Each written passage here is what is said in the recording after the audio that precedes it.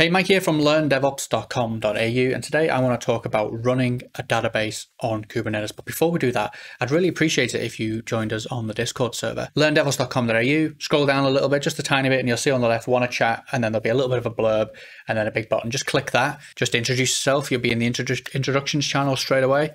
Done, simple as that. You can start asking questions, start learning. Let's first of all start by asking the question, what is Kubernetes and should we be running a database on it? So Kubernetes, as you're probably aware, is an orchestration engine. So it was designed originally, it sort of came primarily out of Google's need to scale. Obviously, Google is absolutely massive. They operate tens of thousands of nodes all over the world because they're obviously giving us these services that require huge scale: Gmail, Google Search, etc., YouTube, and so on and so forth. These services need just massive amounts of scale. They also need to change very quickly. And not only scale, but also change very quickly at that same scale. They need to be able to take traffic from pretty much anywhere in the world, and they need to be very, very dynamically routed. So they started creating a system internally, I believe, called Borg, B-O-R-G, like the Borg from Star Trek.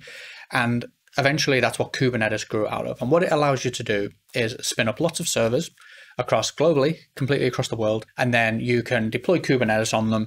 And then you can basically hand it tasks and you can say, hey, I want to spin this application up in these sort of locations based on these parameters, this Docker image over here with these limitations and access to this thing over there. And Kubernetes just basically makes sure that happens, and it just spreads out all over the cluster and it brings up everything it needs to route traffic to that service for you. It's very, very powerful. It's very, very good at what it does, but it's also very, very complicated, which is in another video why I recommended HashiCorp Nomad. It's better.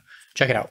So it's designed to orchestrate Docker containers, and essentially it's designed to orchestrate Docker containers that are meant to be stateless. Now that means that the container runs an application that's not really saving data to disk. They're generally not doing that. That's generally not what you do with Docker-based microservices and these kind of architectures. The problem is that a database is a stateless application by literal definition of being a database. It literally stores data on disk for you. So should you run that in an orchestration engine, which can certainly spin the database up for you, whether it's MySQL, whether it's Postgres, Oracle, probably even MS SQL, but it's designed to spin them up, assuming that they're stateless, but you've got a database that is completely stateful. So should you actually use it for that? Now you can, but the answer is pretty much no.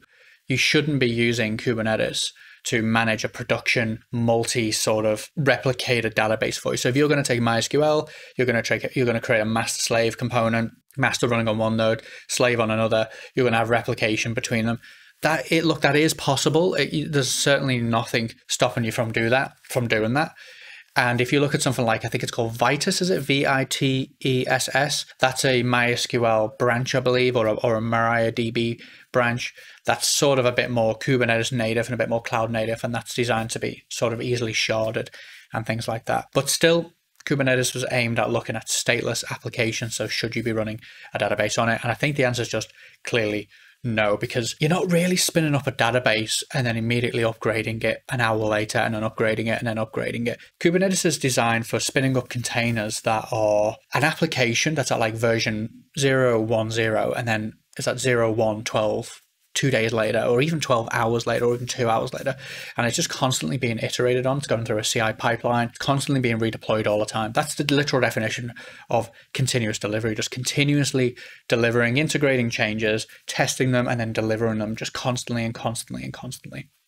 That's what Kubernetes is really, really good at. It's also what things like Nomad are really, really good at, just continuously deploying these things for you. But the thing is, think about that. Do you put a database in a continuous development pipeline? No, why would you do that? So what are the better options?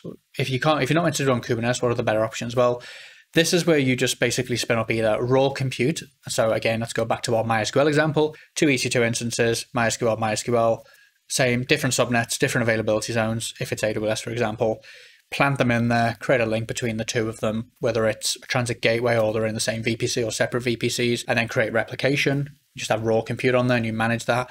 Or, of course, if you've got the cache to throw at it, then you're looking at RDS, AWS RDS, or some form of managed SQL component or service so that you just spin them up. It all works. You tell it to be replicated. It all handled in the background for you. And then you point your containers at that database. So that is the better option. And the answer is basically, in my opinion, no, you shouldn't. Head on over to learndevops.com.au. Join us on the Discord if you have any further questions. Thank you very much. Hope that's been helpful. Very nice.